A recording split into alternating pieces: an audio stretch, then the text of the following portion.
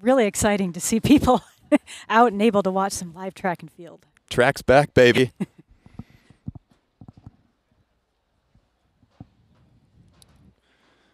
So men on the line here, you can see those Under Armour kits. All right, they're off. The goodr men's 10,000 meter U.S. Champs qualifier race. So the lights are set to 27:50 pace here.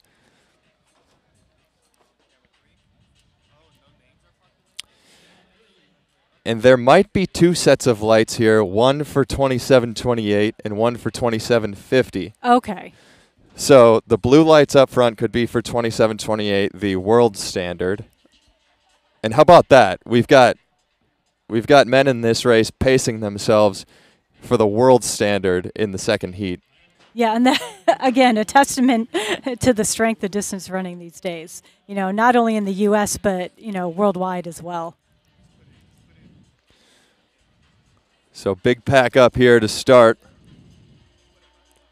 Austin Dahlquist is the pacer up front. And they're coming up to lap 1.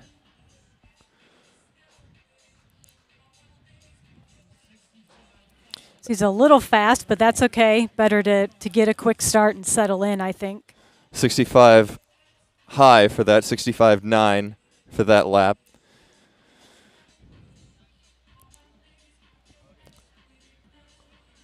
So for 27:28, that's right about what you want, 66-second laps, and that's 425 mile pace. And for 27:50, 67s is the order, and that is 429 mile pace. So we're going to start to see those blue and green lights stretch out a little bit throughout the race.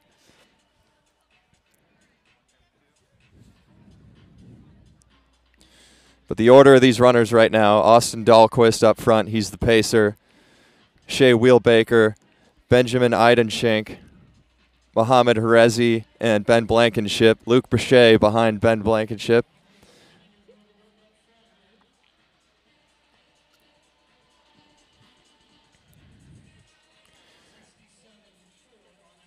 Now it sounds like he's settled right into that 27:50 pace on that lap. So 67.4, 213 through 800 meters for Dahlquist up front, taking the guys through.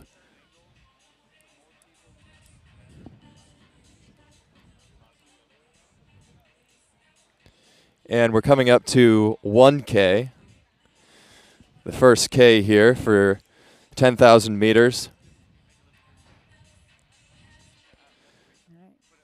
He's spot on that 27:50 pace, 2:47 for that first K.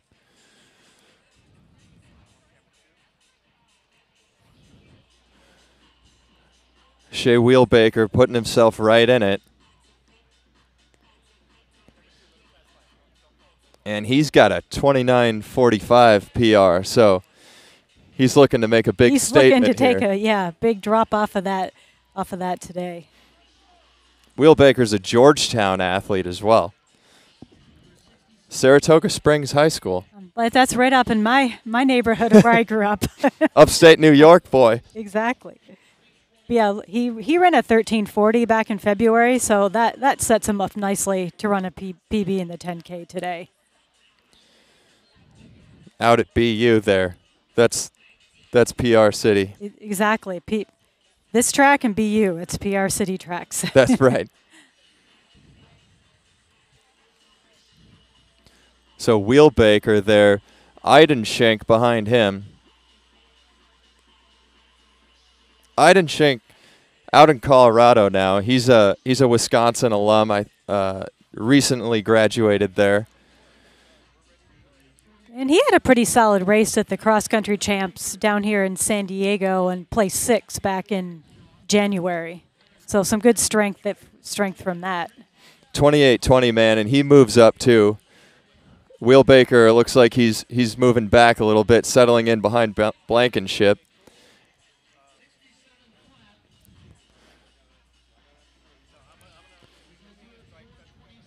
So about a 4:27 first 1600 there, 4:27.3, and they're running right around 67 flat pace. So 67 flats, that's right at 27.50. Yeah, so Pacer's doing a really good job settling in and staying right on that pace.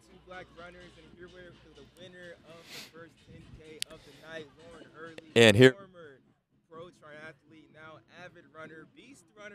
Crazy. Third track race ever, just got a win. It feels really good to win. You're just off the U.S. standard, but it feels really good to win. Yeah, it feels super good to win. One of my friends in Boulder, I live in Boulder, Parker Stenson, he was like, you got to just learn how to win. So I'm using this season to try to win every race I'm entering and just use it as an opportunity to learn. Yeah, and what people don't realize too, like this is her third race ever, but your first race ever was in Portland, and you qualified for the Olympic trials at that race. You ran at the Olympic trials. That's your second race, okay? And this is your third one. What? Like you just said, you gotta learn how to race. But what have you applied from your training from that past year that is helping you? Because you're right off the standard on your third race out. So I know you're gonna get that. Yeah, honestly, I'm a little disappointed. I came to this race trying to just close really hard, and I kind of fell apart. But the pacing was off.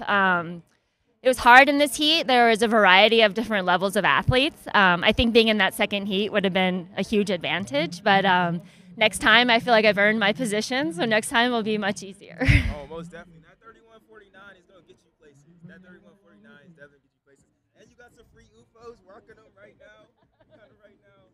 We appreciate you, Lauren. Enjoy for the interview. Yeah, thanks for having me. And I'll just say last year I was watching this race online, and it's so cool to actually have an interview because I was like, how cool would that be to like win a heat? So it's awesome that I'm here right now, and I'm excited to work with my team in Boulder, Rise Elite, and see what we can do. And congrats to my training partner. She was second, Molly. So it was an awesome day for us.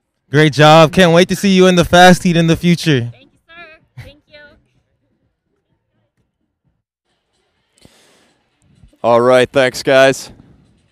Yeah, next year we'll see Lauren Hurley in the fast heat at the 10 here, I think. Absolutely. She'll be fired up for the rest of the season too. But she's making her way through the ranks there. You gotta move on up through those second heats, and then Exactly. and the second heats just keep getting faster. So the job isn't getting any easier. But Exactly. And it's always great to get a win. To go out and win your race is a big confidence boost as well. So absolutely, the win's what matters. Yeah, while we were gone, we reached 2K there in 5:34. and these guys are really steady. They're just clicking off 67 points, or 67 points, excuse me. So they're coming up to 2,800 meters here, the 7th lap. And so 5:34 through the 2K, then a 66.9, and now a 67.3 through 2,800 meters. So we'll get to 3K this next 200 meters here. But Dahlquist still at the front. And he's leading Iden Schenk and then Ben Blankenship up there. And Wheelbaker has made some room there behind Ben Blankenship. He likes that spot. And then you can see Mohamed Herezi. We see in this men's race, we still have a nice long of men. They're all strung out, but they're all still in contact with each other. So, again, a testament to the depth of these fields. Absolutely. These guys are going to try to hang on for as long as possible here, I think. And this is a race, too, where if you can get the win here, that is extremely meaningful in this kind of field.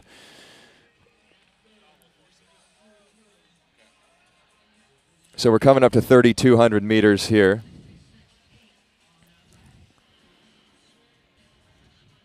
So 8:55 through 3,200 meters. Check that out for all you high school boys out there. This is 10,000 meters. But you kind of see that the 3,200 or 2 mile in high school, that ends up being maybe 10K pace later on. You just get stronger, aerobically stronger during your college career, and then you run a 10K at the same pace. Exactly. Yeah, but he's doing Austin's doing a great job setting a nice steady pace for these other men to go after this standard. Dahlquist up there leading him through. We expect that he should try and make it through 5,000 meters. He still looks pretty good. And that'll be a great service to the guys following him here. And nobody giving an inch at this point. The pack is still strong. I'm keeping an eye on Willie Fink back there. Yeah, I am too.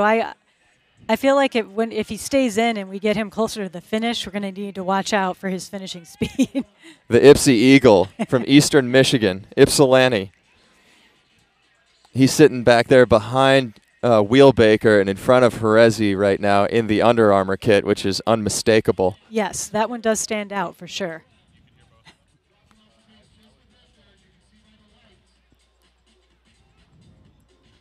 But yeah, the top 6 or 7 guys still looking nice and comfortable and steady at this point. Yeah, and we know for Blankenship specifically, too, he ran 7:45 for 3K earlier this year at UW, so University of Washington, and then slated to run the Lilac Grand Prix on February 11th, but came down with COVID just before he was going to make the flight. So devastating blow for him. And then ended up running U.S. champs, but didn't do as well as he would have liked in the 3K there. So back here in the 10K to try and redeem himself. And he's looking really good so far. So it looks like he's, back in form.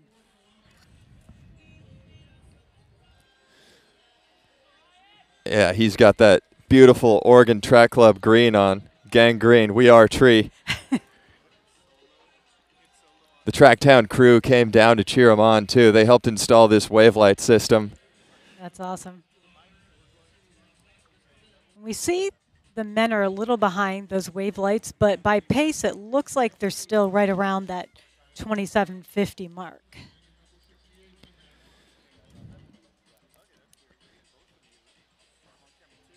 And they were at 11:10 at 4,000 meters, which was lap 10 the previous lap. So that was a 67.7, and that is slightly ahead of schedule. So they're coming up on 4,400 meters here, and they're still. We'll see if they can hold on to these 67-second laps. But so far, Dahlquist doing a great job.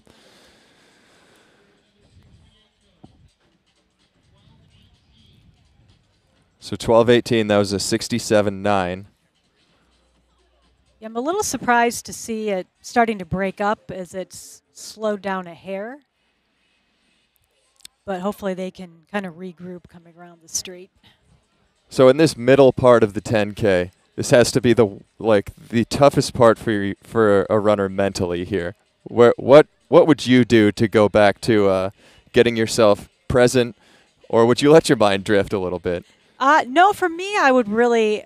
It's more just. I think in the 10K sometimes you get out there and you expect to feel good and you don't. So it's kind of just accepting that and realizing that you can still do it. It just may not feel good, and that you're just going to have to grind it that whole way through, and you're not getting any free laps that day. So for me, it was always keeping contact with someone and realizing it's that same thing. It's like when you fall off, it's like you hurt just as bad as when you're hanging on. So it's like, hey, just take it one lap at a time. Attach yourself to that person in front of you, and don't think too far ahead. Just take it one at a time. So it sounds like a junkyard dog mentality for a 10,000 meter runner. Just sink your teeth into it. Don't let go. I think that's how you have to do it, because it's like you go into it knowing this is just going to 25 laps and you're running hard the whole way. And especially in these races where we're running, a lot of the motivation is for time. It's not tactical where there's going to be any free laps. And here we go, just under 14 minutes for 5K, about 13:59. So Dahlquist has done his job now, and he's stepped off, and he looked pretty good. He was cheering him on as he stepped off there. But now it's Aiden Schenk to the front. Yeah, I think they realize if they want to have a shot at that 27:50, they're going to have to start picking it up a little bit. And Luc Bruchet knows that. Exactly. He heard you. So he's jumped into the lead. The Canadian Olympian at 5,000 meters. He's run 13:12. He did that last year to qualify for Tokyo. So he's jumping on the pace here and trying to get everybody back in touch with those lights. Exactly. And in these long races, like I said, even when you're not feeling great, you don't have anything to lose. It's like you might as well, just go for it. See if you can pick it up by that, 1 second, half a second a lap. So we'll see Luc Bruchet injecting some pace into this, and we'll see just how much pace when they cross the lap 14 mark. But he's got Iden Schenk and Ben Blankenship, and I believe that's Willie Fink back there. Right, still just tucked in, and all 5 of them look really smooth still at this point. And that looks like Ty Dinger back there behind Willie Fink. Ty Dinger's getting his PhD from Harvard. So, yeah, if anybody can measure their efforts well, I put my money on. Yeah, I trust that man with my life.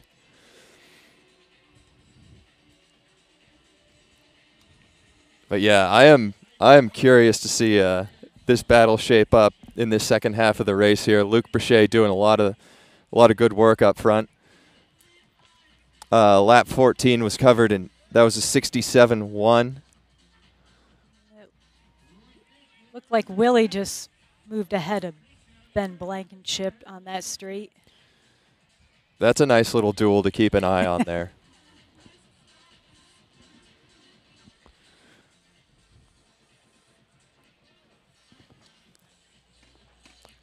Luc Bruchet trying to stick it to the Americans down here, Southern California. I don't think this cold weather's bothering him too much. Not at all. He's pulling wide. I think he wants some help. I think he wants everyone to kind of trade off and work together. So this is 6,000 meters here.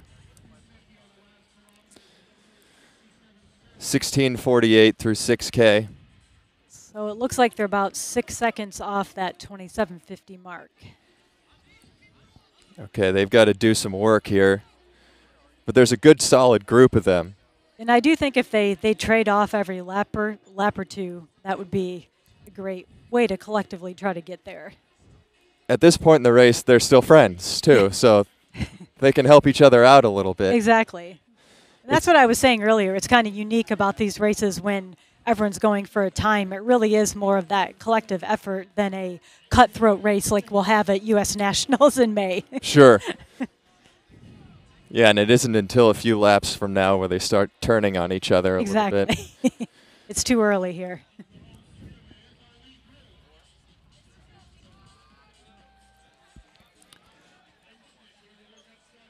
So rotating through Iden Schenk at the front, then Luc Bruchet.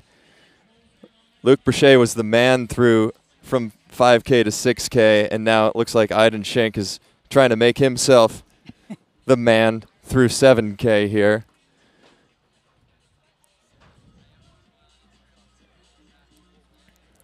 But Ben Blankenship hanging in there, right on Willie Fink, and then Ty Dinger on the back there.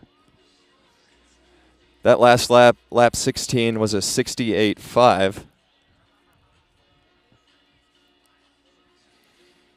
Yeah, I feel like a couple of these men would have the ability to make up some time over that last 2 or 3 laps, but they need to stay a little bit closer to that mark to be able to do it. We do have some leg speed in here. Willie Fink also a 337 man, and he's moving in front of Iden Schenk just as Luc Bruchet goes to the front again, too. Yeah, Willie still looks really, really smooth and controlled. So this is 6,800 that they're coming up on, and that pack is bunching, too. So that tells me that they've got something left in the tank.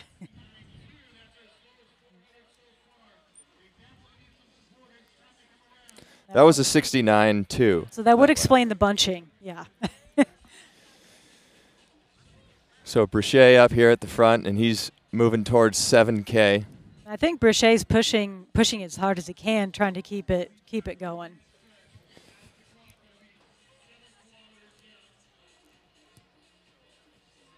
So now these guys who appear to have something left to give, they've got some decisions to make. That was 1940 through 7K, 3K to go.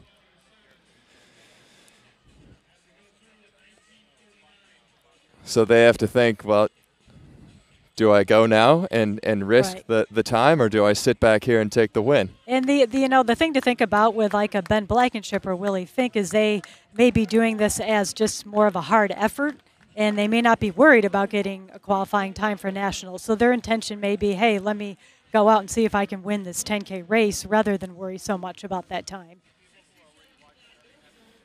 And the pace is coming back, it looks like. 66.7 as Luc Bruchet went back to the front. Yeah, that was a big drop back down.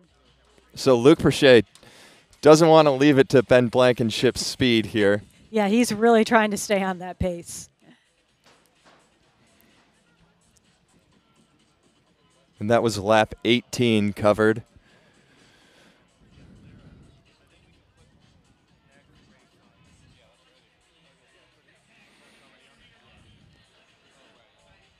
Eidenschink still looks pretty comfortable in there as well. Eidenschink, he's got, if you talk to people in Boulder, he's a guy with a big engine too. Okay.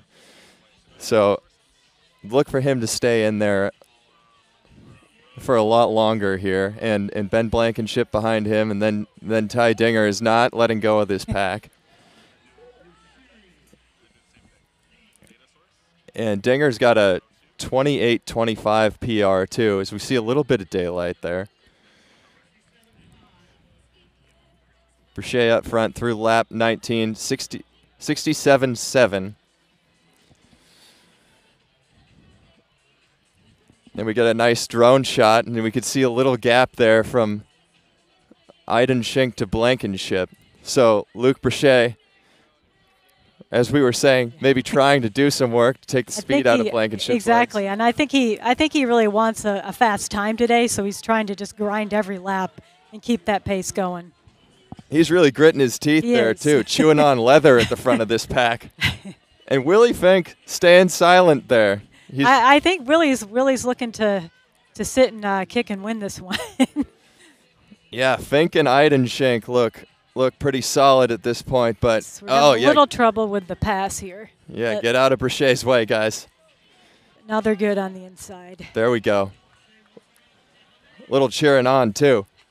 But now Bruchet wants some help from Fink. And Fink didn't want to go to the front, but now he finds himself in the lead through 8,000 meters. So it'll be interesting to see if he pushes it or just, maintains and waits for that finish. So 22:28 through 8,000 meters. That was a 67.7.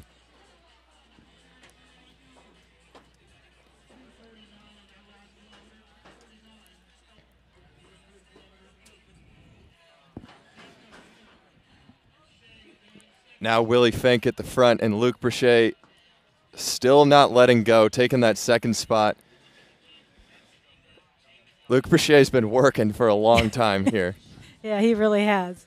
This is impressive. But a pack of three clearly separating themselves.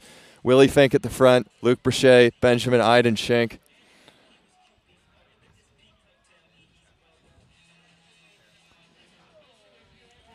Bruchet from BC, up in Canada there. And you got Willie Fink from Eastern Michigan and Eidenschink from Wisconsin, a Badger. Bruchet back to the lead. Yeah. He's not happy with what Fink has given him to this point. Yeah, I think he was trying to get him to take it, but I think Willie's looking for the win. Yeah, that was a 69. Yeah, 69.4 for the 21st lap there, 8,400 meters. Luc Bruchet seems to understand that 67-second pace better than anybody in the field. Exactly. He's the one willing to grind it at 67s tonight in this heat. But look at that pop that Eidenschink still got there. Yeah, it's going to be interesting to see what he has over that last, 400 to 800 meters. Yeah, as this battle shapes up here, Bruchet looks like he's working. He's the one pushing the pace, but man, he's tough. You can't count him out towards the finish here. And I think it's, he's run fast in the 5K, and he's not the smoothest looking runner, but that doesn't mean that he's not going to have finishing speed either. He's just a tough guy. And this is 8,800 meters, lap 22, and he takes it down to a 66.2. And he's starting to see some daylight. He's opened up a little bit of a gap. So we're getting towards 9K now. A K to go once we hit this 200-meter mark, and it's Luc Bruchet still at the front. The pride of Canada, Canadian invasion down here in Southern California. About 25:17 through 9K. So yeah, I think he's going to have to pick it up a little to get under that 28-minute mark. And I'm guessing that's what he really wanted tonight, and he's really trying to stay on it and push down to break 28. It's going to be a tall order, but he's up to the challenge, it looks like, and now he's making some breathing room for himself. Eidenschink trying to close that gap on him.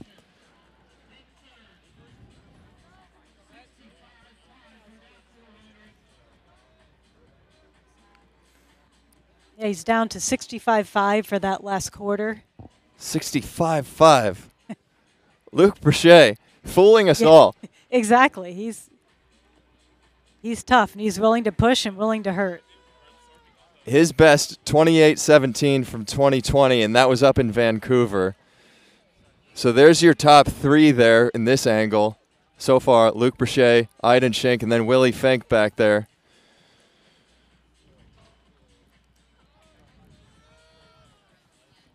And as we come up here, there will be a lap to go for Luc Bruchet.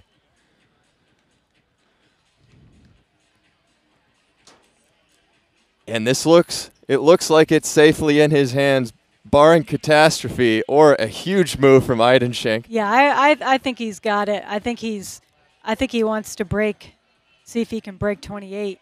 There's the bell. And that lap, a 64 flat. Right, So that is the fastest of the race so far. He should definitely be able to put himself under that 28-minute mark.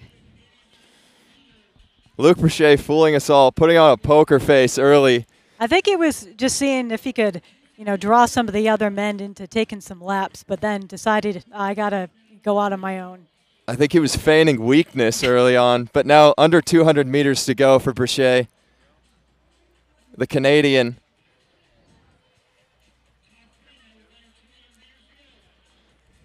He's rounding the bend.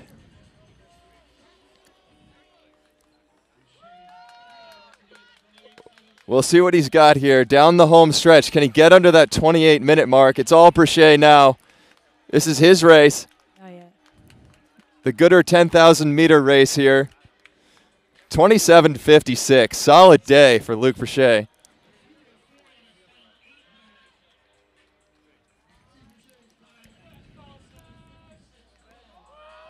And that was a 61.7 final lap. So about a 2:05 final 800 meters for Luc Bruchet to duck under 28. That was a great finish, and he put in a lot of work for that one. Yeah, I would say he deserved every piece of that win. A nice run for Eidenschink in 28 flat. 28.06 for Fink. So Eidenschink, previous best, 28.20. Willie Fink, previous best, 28.28. Ty Dinger in there, 28.19. His previous best, 28.25. So coming away with some PRs from the 10. Yeah, very similar to the first women's heat. Lots of PRs out there. And yeah, let's talk about Luc Bruchet. Anytime the pace lagged, well, he was looking for help the entire time, waving people up, but then not satisfied with what they were giving him. So he said, well, if you want something done, you got to do it yourself. Exactly. He would just get right back on it. I think he would get on it and actually kind of put a little sting into it. He looked a little frustrated. He'd drop it right back down to those 66s, kind of make him hurt. Maybe that helped him out Yeah. a little bit. Getting a little angry helps. Exactly.